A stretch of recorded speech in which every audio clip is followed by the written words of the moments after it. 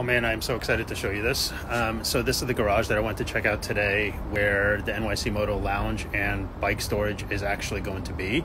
So the location itself, I'm gonna kind of keep it close to the chest for now, but it's just kind of like right above Upper West Side, super close to the Henry Hudson Highway, so like easy to get onto for rides upstate. Basically, this is going to be a lounge with room for about anywhere from like 40 to like 60 bikes, locker storage, full lounge with like TV and MotoGP access.